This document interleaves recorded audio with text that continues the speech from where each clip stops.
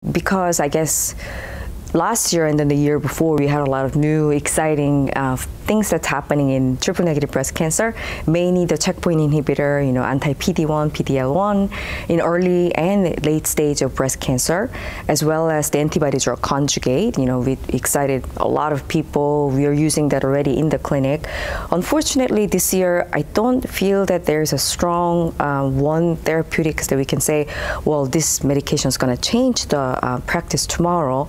However, I think, for example, the same category as sacituzumab that is targeting TROP2, there was a new antibody that came up, and that drug, there's new questions of paradigm, even within the triple negative breast cancer. Can we use the same target but using the different therapeutics and subsequently treat the patient and still have the efficacy? So that's one area.